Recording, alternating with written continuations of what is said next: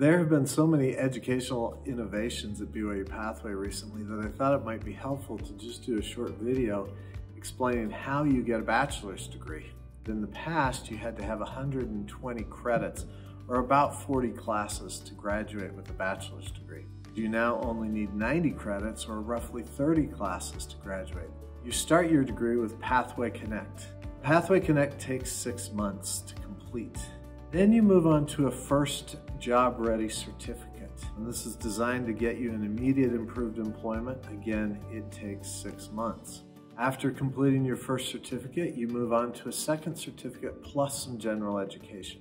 That takes about a year. At the end of that time, you get an associate's degree.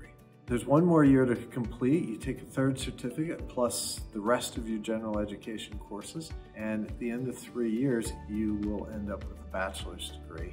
BYU Pathway is designed to get you a better job faster. 60% of them get a better job after Pathway Connect. Then after your first certificate, another 70% get a better job. But by the time you get to your bachelor's degree, another 90% have improved their employment. We invite you to join BYU Pathway. Go to BYU-Pathway.edu to sign up.